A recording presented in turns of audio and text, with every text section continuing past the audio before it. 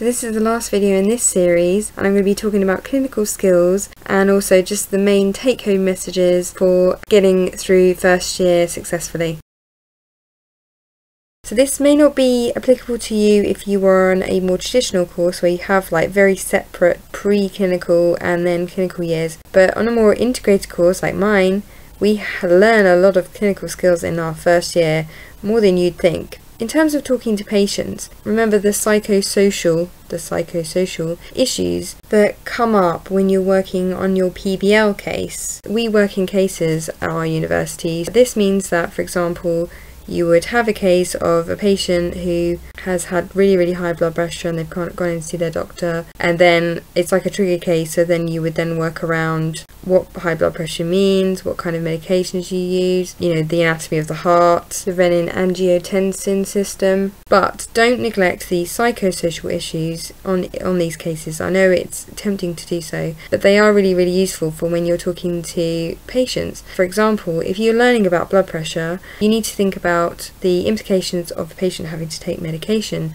How did you think a patient would feel if they learned that they would have to start taking medication for the rest of their lives? Why do patients suddenly stop taking medication? Is it because that they feel better? Is it because that they don't like taking the medication? Is it because they don't see the benefits of the medication? How, as a doctor, do you think that you could overall improve compliance with medication?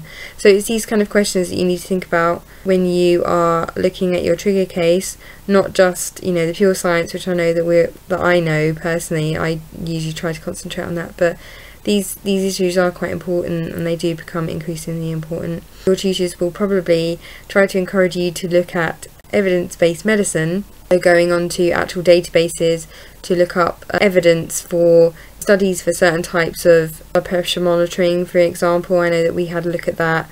We had to look at the home monitoring versus going in to see the doctor's surgery, that kind of thing. So just keep that in mind. Next, you'll probably have some kind of a communication skills session that will be involved in your clinical skills work that you do, where you actually learn how to do things like take blood and that sort of thing.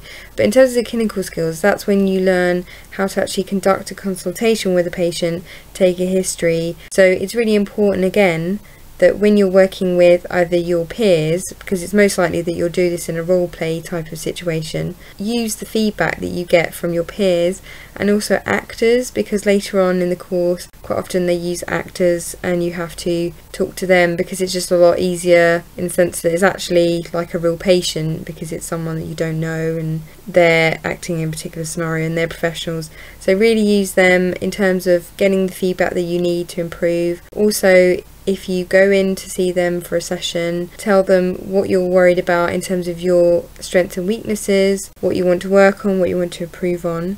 You may also be recorded as well, which is also quite useful, because then you can look at yourself to see what kind of weird habits you have. I know I have some weird habits and some strange ways of talking to people sometimes. Use the actors and the peer feedback as much as possible.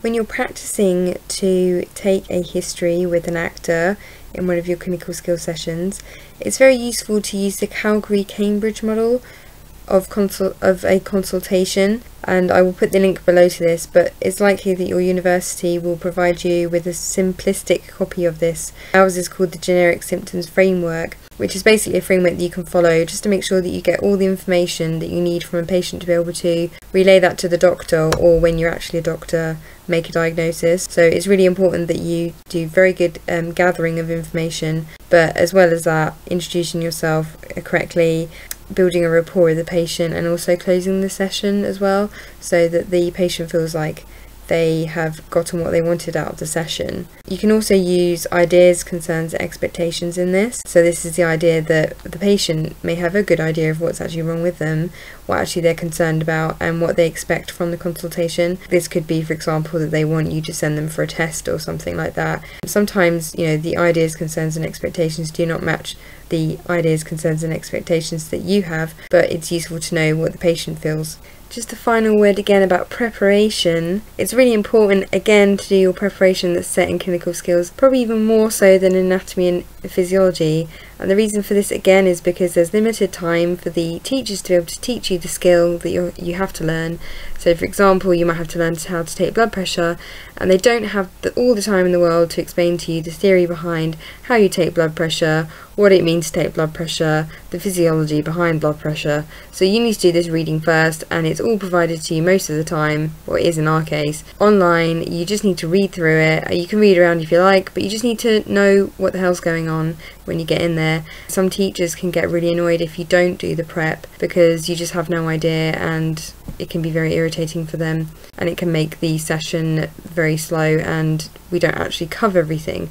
So it's really important that you do your prep reading so you understand what skill you're going in to learn on that day. That's all I can say about that, really.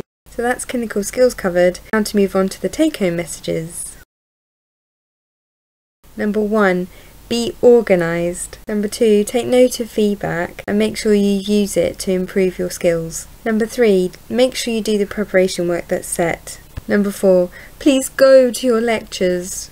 Number 5, take advantage of the free resources that are available to you. Number 6, learn what you're supposed to be focusing on this year and try not to get too ahead of yourself. Number 7, if you're worried or stressed, talk to your peers or tutors or even people in the year above. You'll be surprised at how many other people are struggling, and you're not alone. Number 8, enjoy yourself. It's not all work. It's your first year and you don't get to do it more than once unless you're a graduate like me, and I've done 2 freshers. But as I was saying, enjoy yourself, have fun and make the most of it. Number 9, there is a life outside of medicine. This is important not only for your health and well-being, but also for your portfolio. Remember that there are societies and various other activities that you can get involved with outside of medicine that can be useful for your CV in the future. If you enjoyed this video, please like, comment and subscribe. You can also follow me on Twitter at Second Degree Med, and you can also like my Facebook page, which is Second Degree Medicine. Thanks again for joining me. Bye!